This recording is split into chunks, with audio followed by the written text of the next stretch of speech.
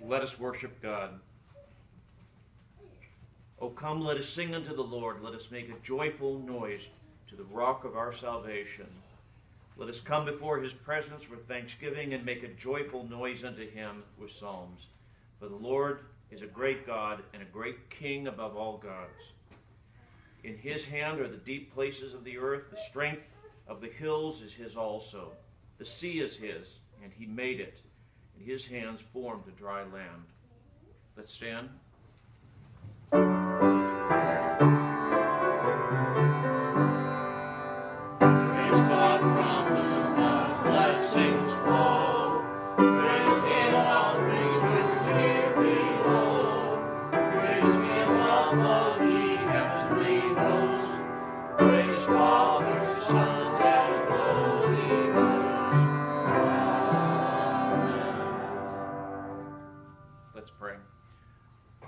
Our most good and gracious God and Heavenly Father, we thank you for all your goodnesses to us. We acknowledge that every good thing we have comes from your hand. We thank you that you've given our lives a meaning and a purpose that transcends our daily lives.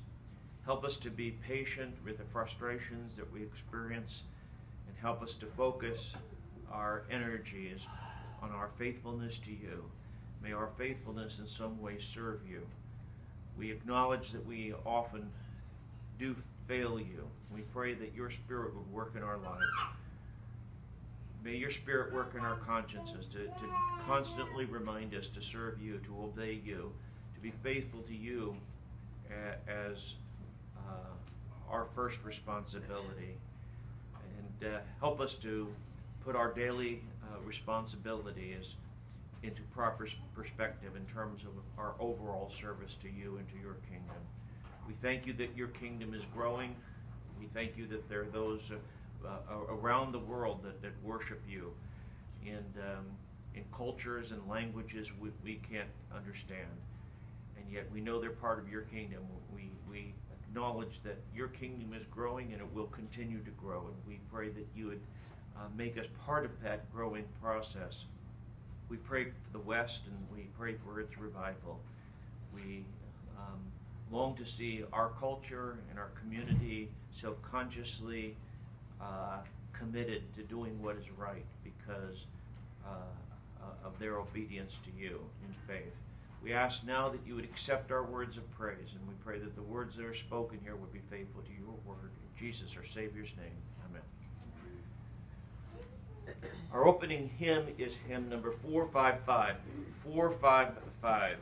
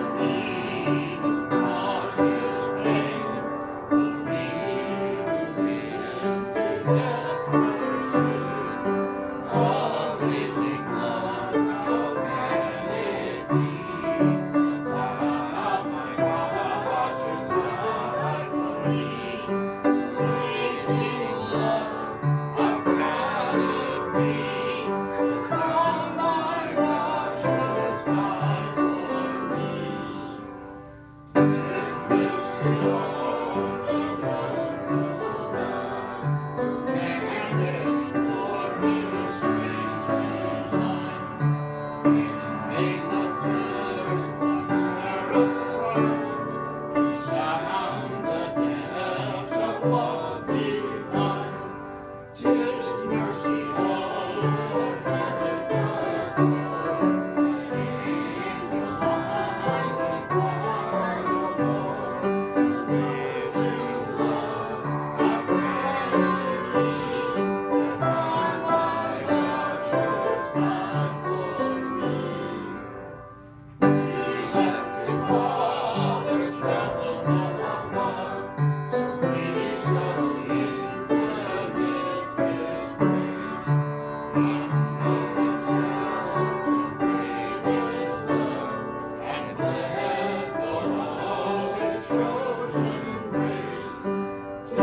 mercy, all living man and free.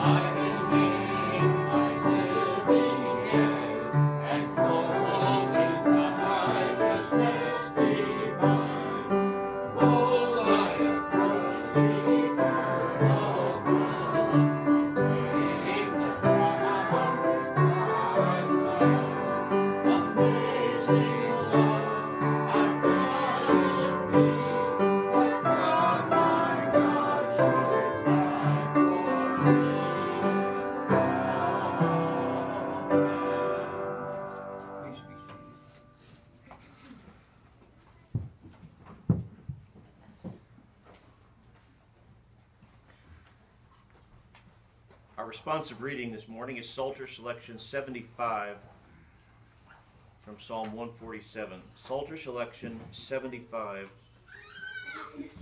from Psalm 147. Praise ye the Lord, for it is good to sing praises unto our God, for it is pleasant, and praise is comely. Lord God hath built up Jerusalem, he gathered together the outcasts of Israel. He healeth the broken in heart, and bindeth up their wounds. He appointeth the number of the stars, he calleth them all by their names. Great is our Lord, and of great power, his understanding is infinite. The Lord lifteth up the meek, he casteth the wicked down to the ground. Sing unto the Lord with thanksgiving. Sing praise unto the harp, upon the harp unto our God. Who covereth the heaven with clouds, who prepareth rain for the earth, who maketh grass to grow upon the mountains. He giveth to the beast his food, and to the young ravens which cry. He delighteth not in the strength of a horse, he taketh not pleasure in the legs of a man. The Lord taketh pleasure in them that fear him, in those that hope in his mercy. Praise the Lord, O Jerusalem. Praise thy God, O Zion. For he hath strengthened the bars of thy gates. He hath blessed thy children within thee. He maketh peace with thy borders, and filleth thee with the finest of the wheat. He sendeth forth his commandment upon earth. His word runneth very swiftly. He giveth snow like wool. He scattereth the hoarfrost like ashes. He casteth forth his ice like morsels. Who can stand before his cold? He sendeth out his word, and melteth them. He causeth his wind to blow, and the waters to flow. He showeth his word unto Jacob, his statutes and his judgments unto Israel. He hath not dealt so with any nation, and as for his judgments, they have not known them. Praise ye the Lord. Let's now join in reciting in unison the 10 Commandments at the front of our Psalter booklets.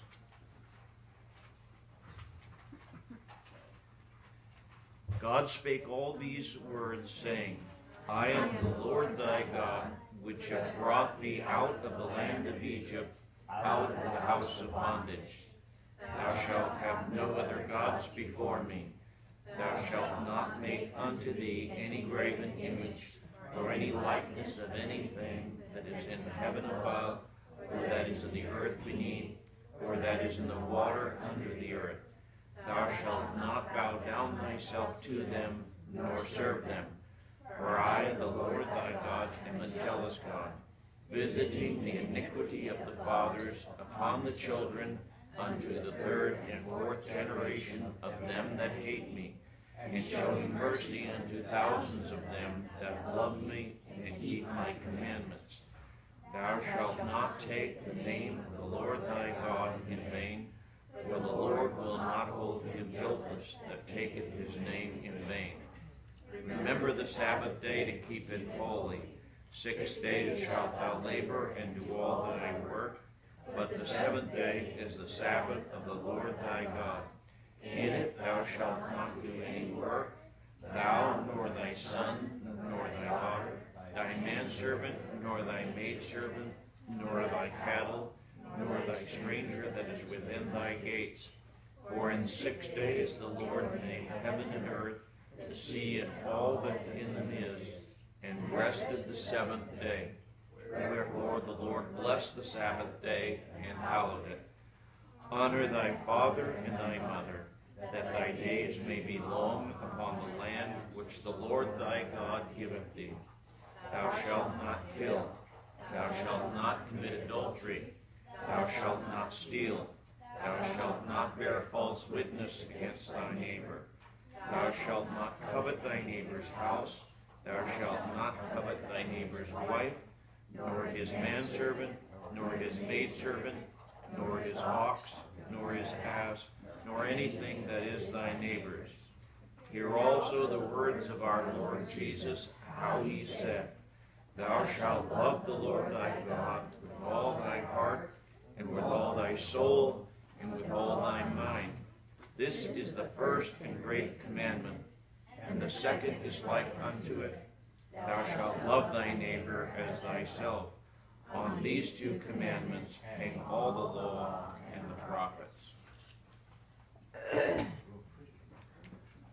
Our first scripture this morning is Luke 24, beginning at verse 33, continuing through verse 48. Luke 24, beginning at verse 33. Our subject this morning is repentance and forgiveness.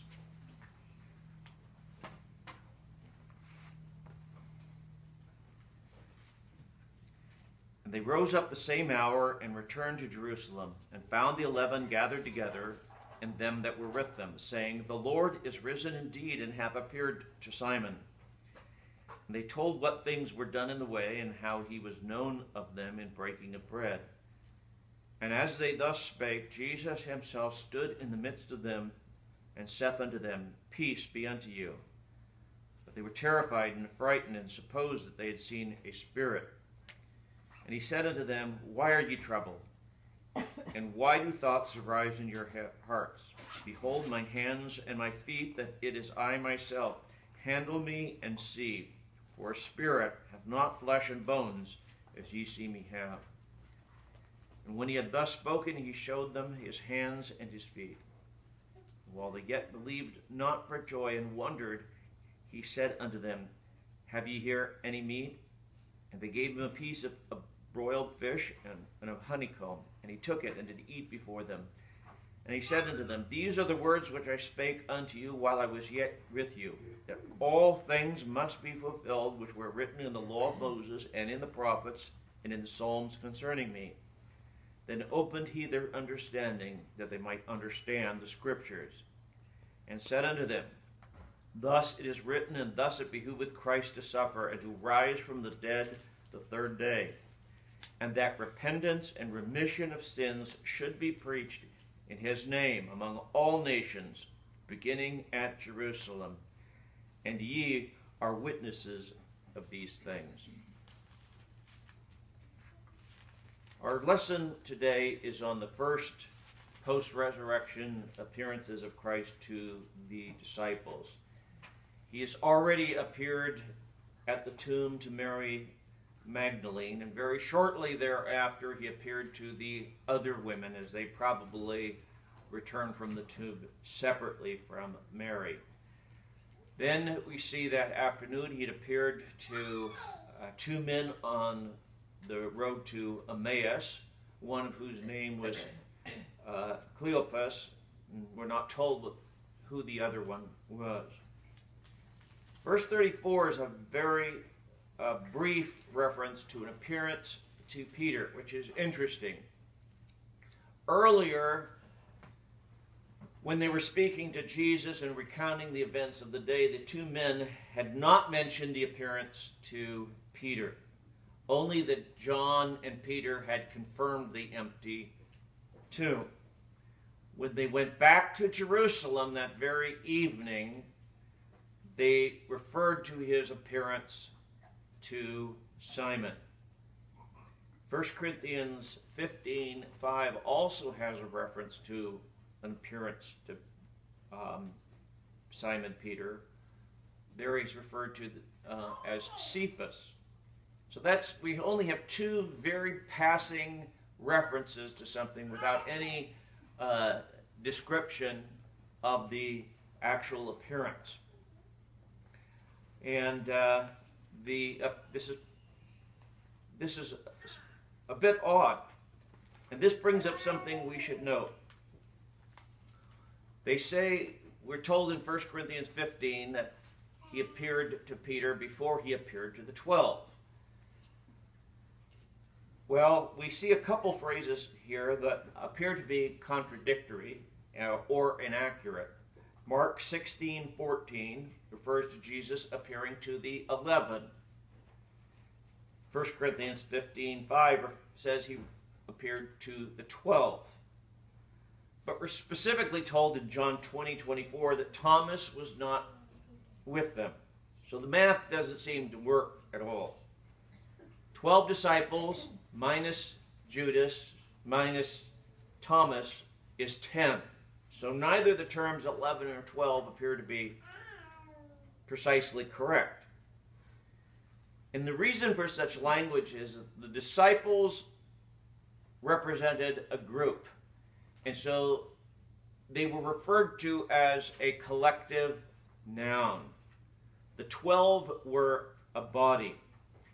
In referring to the 12, the reference was to the group, not necessarily to the number of the disciples present at any given time.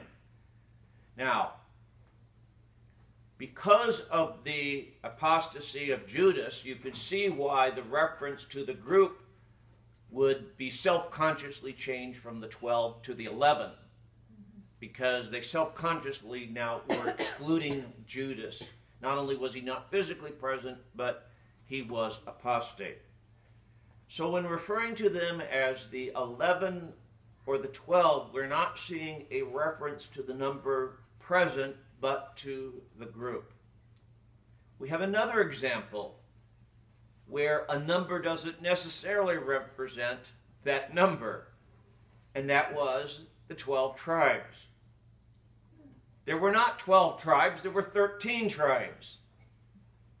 Joseph was one of the 12 brothers, but each of his 2 sons received an inheritance. There's no tribe of Joseph, because the rest of his life was to be in Egypt. But as a reward for what he had done in saving his people, saving his family, Jacob gave an equal shares of inheritance to both of his sons. So Ephraim and Manasseh were both tribes of Israel. But we never referred to the 13 tribes of Israel. So, the 2 from Emmaus knew that at some point Jesus had appeared to Peter, but we have no details of that appearance to Peter.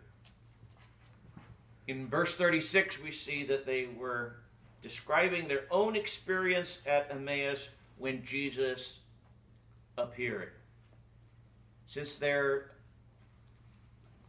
had already appeared to Peter, part of their explanation probably involved Peter's account as well. Incidentally, verse 33 clearly says that there were other disciples present besides the 12 or the 10. Also of interest is that Mark only mentions one thing about this appearance of Jesus. One thing only. And that was the reprimand that Jesus gave at this time when he appeared to them.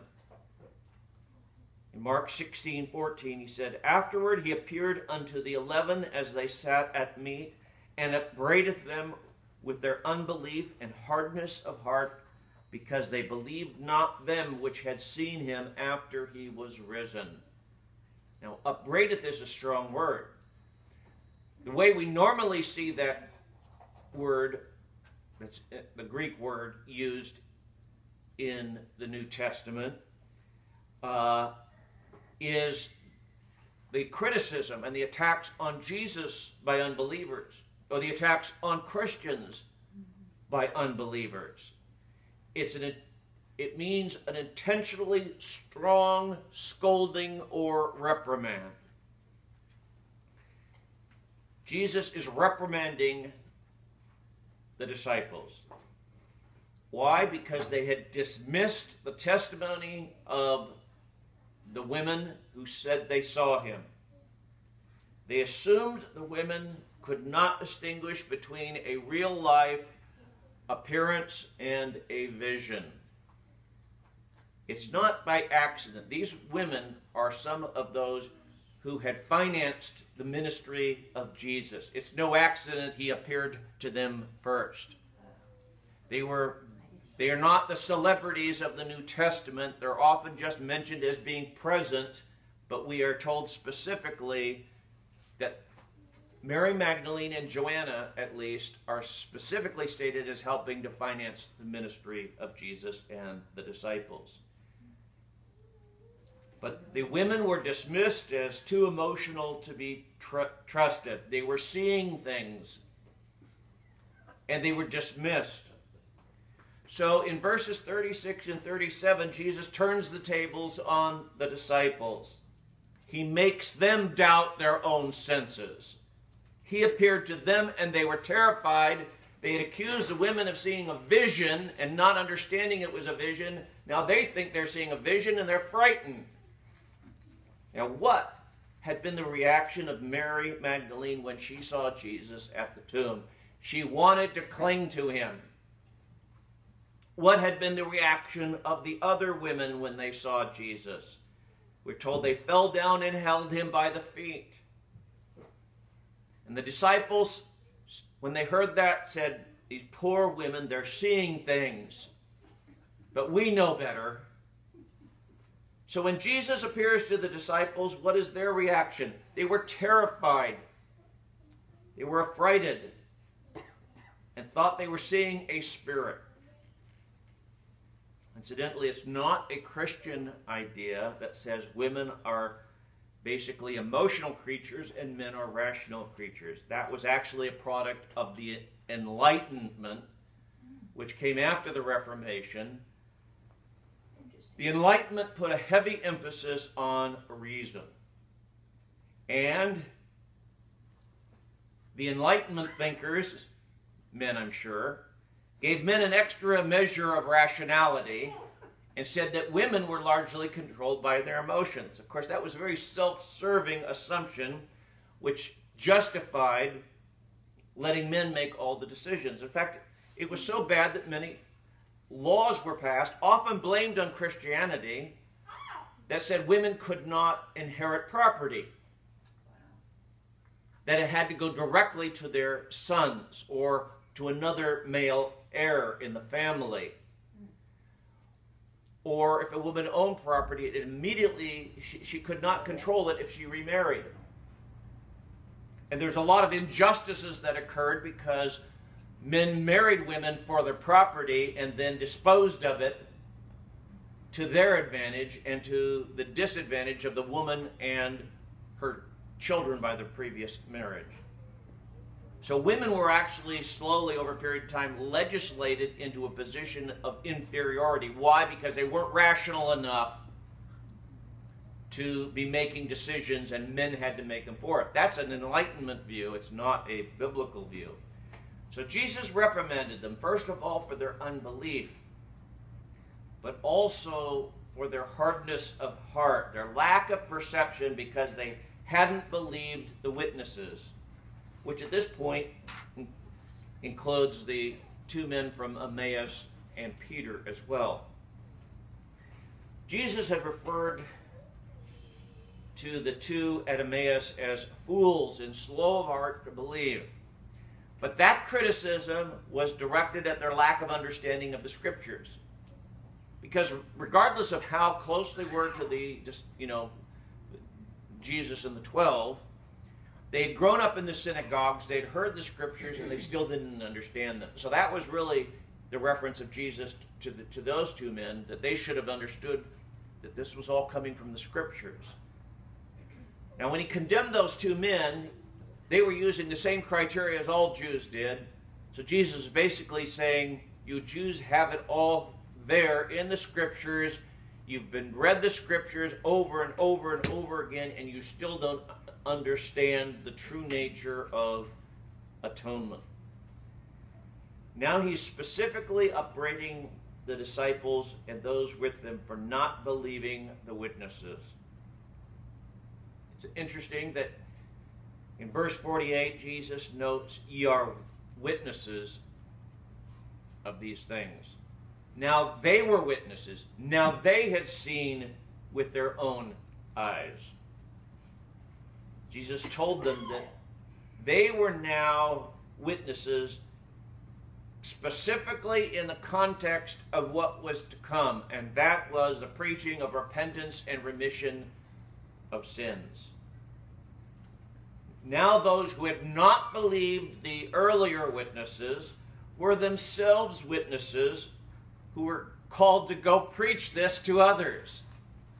So they would at least understand the reluctance to believe, because they had been reluctant to believe the reality of the resurrection, because they were taking it in a vacuum. They did not yet understand the necessity of the crucifixion and the resurrection. They hadn't associated it with remission of sins. They hadn't associated it with the atonement. We mentioned this last week, that to a Jew, if you talked about forgiveness, it says, yes, that's forgiveness that comes through atonement, and we have a process for that. It happens in the temple, and you offer sacrifice. God accepts that as atonement for sins. If they didn't see that as a type of something to come, and they did not have the concept of the Messiah being the Lamb which taketh away the sins of the world. They thought the Messiah was going to usher in a golden age. So they believed in a Messiah that was going to save them, but they didn't have the concept of what salvation was really like. So it's, in the Old Testament, did they understand sin and the need for atonement? Absolutely. And they were faithful to that to a certain extent, and they kept that understanding. But Jesus now opens them up and says, in effect, he was saying, I'm the Lamb of God. I'm the one who actually takes away. Now you're going to preach repentance and remission of sins, which is forgiveness of sins. So Jesus showed them the physical reality of his resurrection. To dispel any notion that his return was not physical, he first of all showed them his hands and his feet. Now the wounds were only a few days old. Remember, this is Sunday evening. This is he had just that morning, the tomb had been discovered to be empty, and this is that evening. And it was only after they saw the wounds that the disciples believed that this was a physical resurrection of Jesus after he was dead.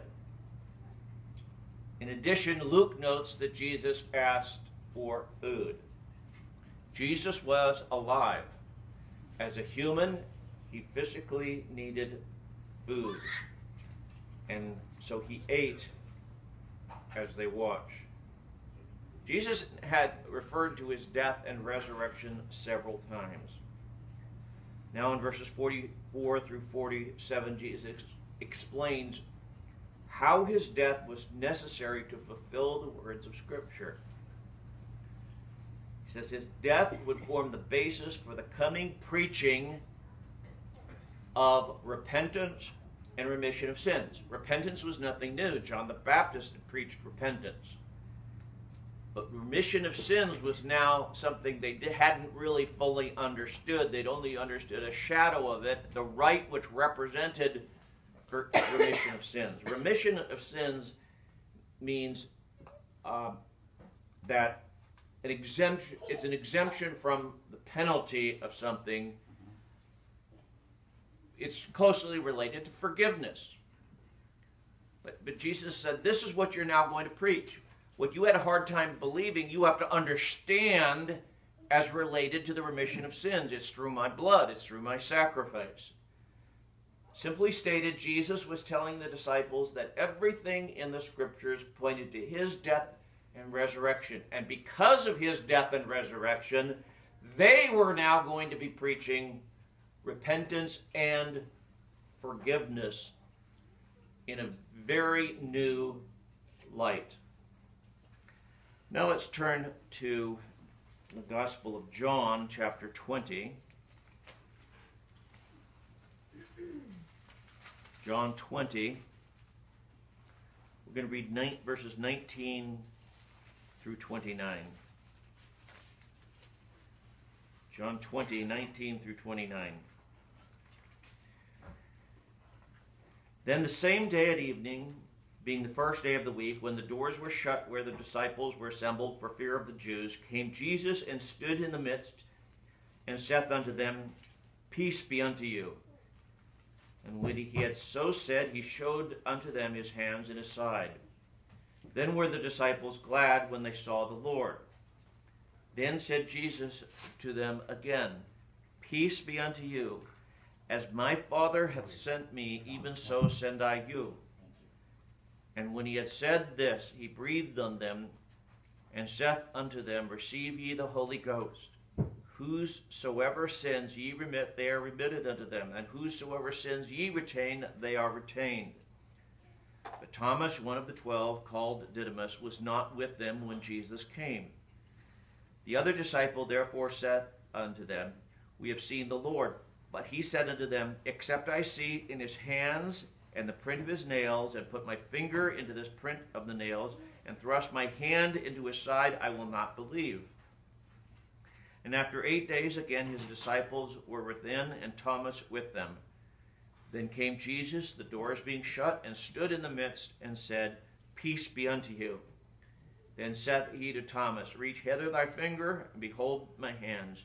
And reach hither thy hand, and thrust it into my side, and be not faithless, but believing. And Thomas answered and said unto him, My Lord and my God. Jesus saith unto him, Thomas, because thou hast seen me, thou hast believed. Blessed are they that have not seen, and yet have believed. The mission of the disciples as apostles was to convey the accomplished work of Jesus.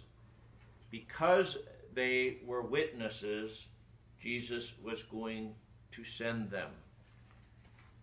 The two words we see in verse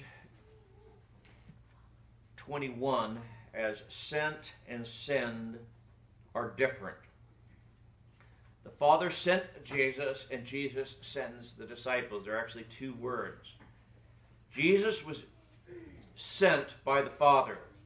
That's the word we have for apostle and also apostate, because an apostate is someone who is sent and accepts an assignment, but then turns away from that assignment. Jesus was sent by the Father with a mission, and only Jesus had that ultimate mission. Jesus uses a different word when he says, I'm sending you. That has a more general reference to sending. The commission is the mission of Jesus Christ, and only he suffered and died and atoned for our sins. He, in turn, sends the disciples in terms of a larger commission, one under his authority. See, our authority is subordinate to that of Jesus Christ. There was a heresy that developed in the Catholic Church, that the Catholic Church said they were the continuing incarnation of Jesus. We do not have the same mission or purpose as Jesus. We have a subordinate calling, a subordinate mission in terms of his higher authority. Jesus was sent with overall authority. Under Jesus, disciples are sent not with an independent authority, but with an assigned duty. Luke described that as the preaching of repentance and remission, or forgiveness of sins. See, disciples have no inherent authority. Disciples preach the mission of Jesus Christ. That's why the disciples had to understand that it was a literal resurrection of Jesus. They all doubted, and Jesus had to convince them that it was a real physical resurrection. We use the term minister. We use the same word minister as a root word of administer. See, an administrator does not have independent authority. He has a duty to do certain things. He administers certain responsibilities.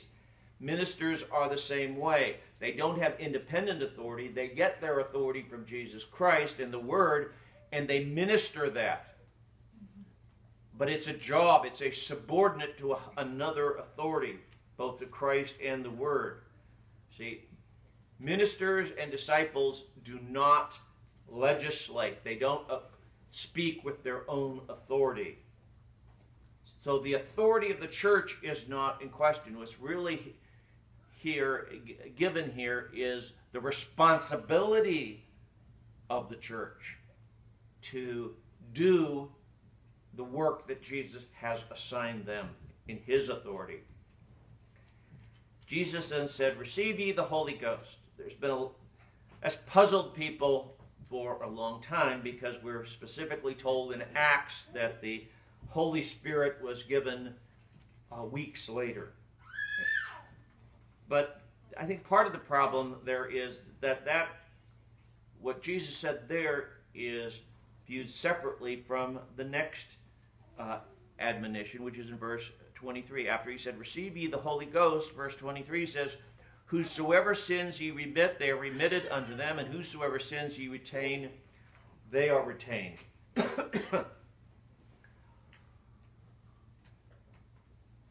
True spirituality refers to the power of God's Spirit. Their commissioning was not just a permission, but a blessing to proceed in the power of the Spirit of God. They had a higher calling, and that calling was of God. Their preaching would be in terms of Christ's work and how it must relate to their new understanding of repentance and forgiveness. There's no forgiveness without repentance.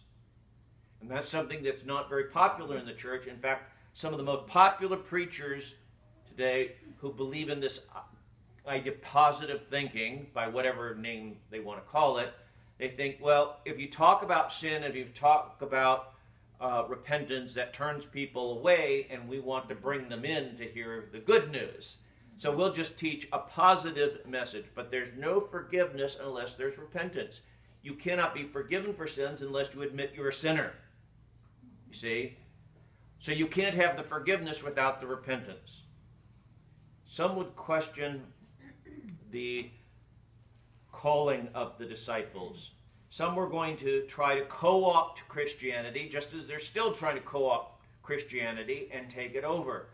In many groups within Christianity, denominations, organizations that were once Christian have been thoroughly taken over and assumed.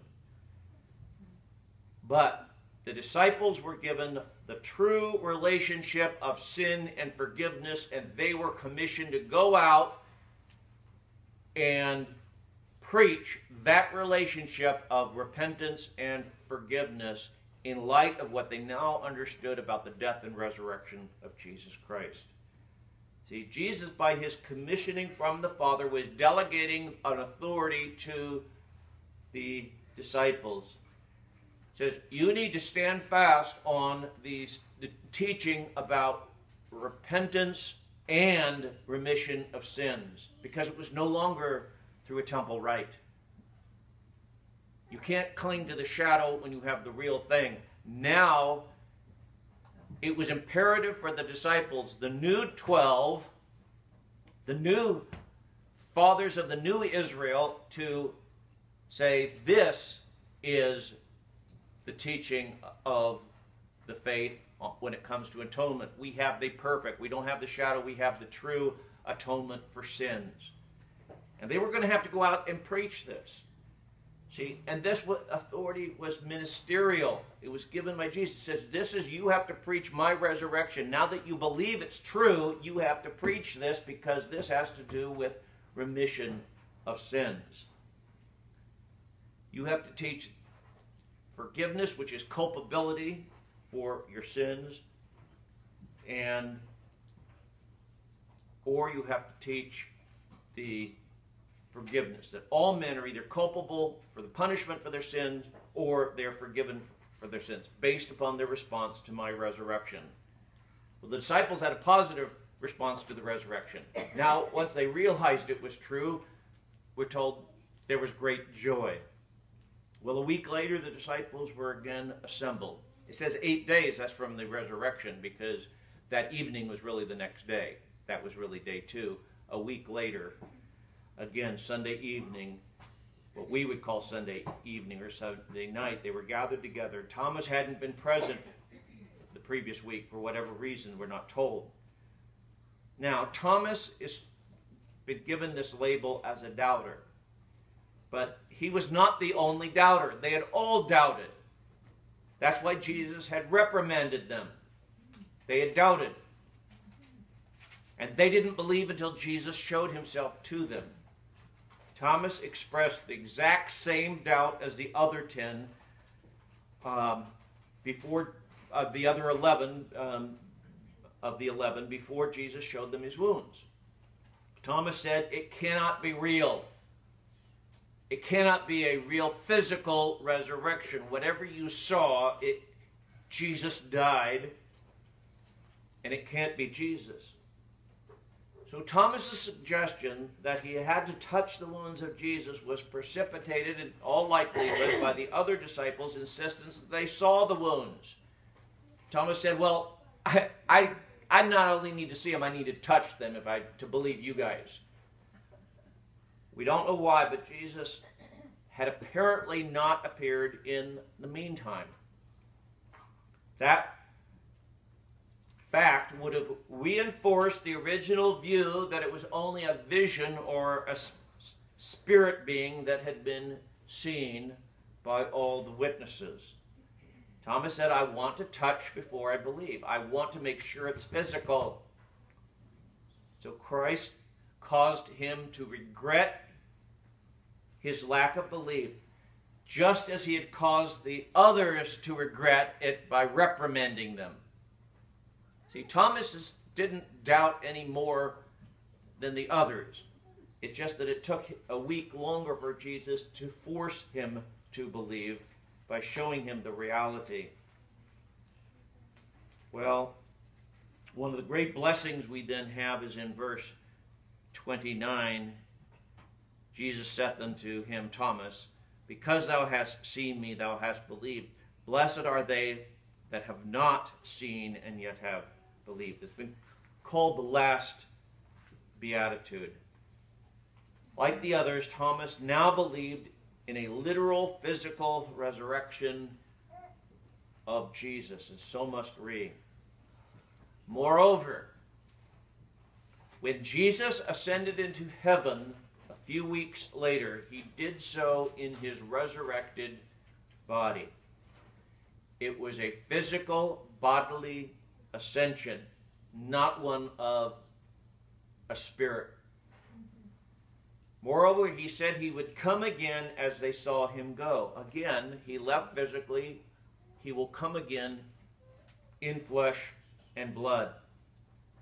Jesus will return in the flesh, in his resurrection body. Moreover, we're told that when Jesus returns, all the dead will also rise and will have the great judgment. Separation from our bodies is something we take for granted. That's part of the curse, though. Why do we die? It's part of the curse. But if you take what God intended, his created intent, it's not natural for us to be separated from our bodies. The separation from our bodies that occurs at death is unnatural. It's a result of the curse. But the forgiveness of sins, the remission of sins, the removal of the penalty means that penalty will not remain on those who believe in Jesus, because Jesus assumed it. That's why Jesus' resurrection is referred to as the first fruits. It's the first fruit of the harvest of the eventual resurrection of all believers. Paul said in 1 Corinthians 15 that death was the last enemy that would be destroyed. Jesus is now in his resurrected body. And in the resurrection, the end of history, we will join him in our resurrection bodies, because our death will be undone. That's the meaning of the resurrection and the forgiveness of sins. Let's pray. Our most good and gracious God and Heavenly Father, we thank you for the enormity of what we have because of our Savior Jesus Christ. We cannot even comprehend eternal life. the curse is so much upon us that all we can think of is the inevitability of aging and death. We thank you that you have promised to undo even our death, and that you are not finished with us when we are laid in the ground, but that we will one day live with you in physical bodies throughout all eternity and serve you eternally. Thank you for your goodnesses to us. We pray that you'd help us not to be consumed by our day-to-day cares, but help us to keep all of our day-to-day problems and responsibilities in perspective as just our assigned responsibilities. Help us to think rather that we have been assigned a duty as your disciples to carry on and to live in terms of the reality of the salvation in terms of our Savior Jesus Christ, the Lamb of God that taketh away the sin of the world. Thank you for your goodnesses to us, and thank you that you have given our life a meaning and an eternal hope. We ask this in Jesus, our Savior's name. Amen. Let's stand for hymn number 32. Hymn 32. 32.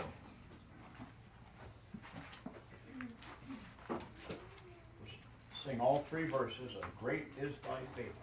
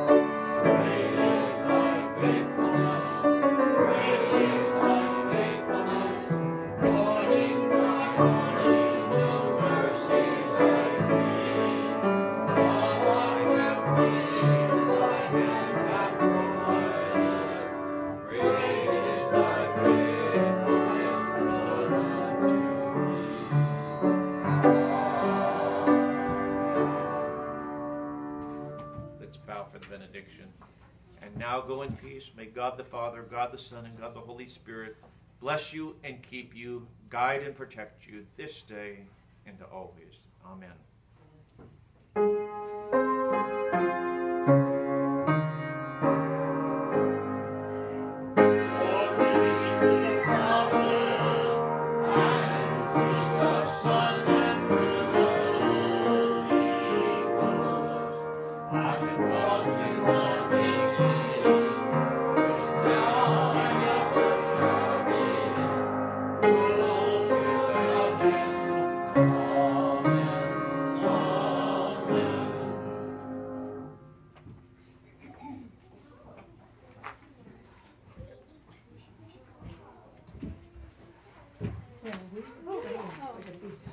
Oh, yeah, it was fine. Thank you. Oh, that's cute. We Dolphin. You were kind You even spelled it right. right? Oh, Good for you. more than a little out of it. Dang. Oh, you got a tooth out. Oh man, did you swallow it? Well, actually, I kind of do right now, but I haven't been. No, I haven't been. Oh, you put it under your pillow. It took her about And you still have the Yeah. tooth? Tooth fairy, take it. Oh, wow. Ibuprofen. I need it.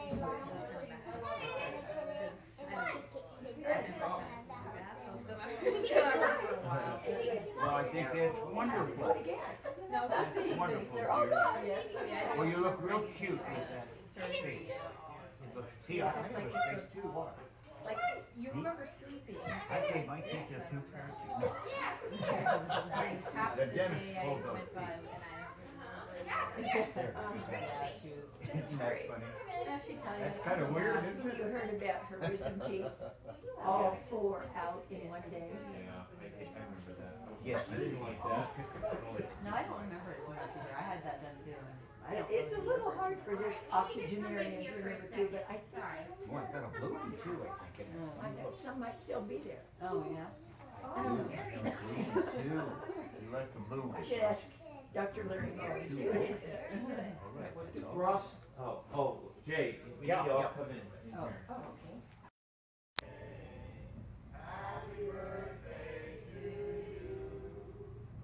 Well, thank you very much. Thank you, everybody. Thanks for the chocolate cake. Try that. And Mark's is coming, right? Yes.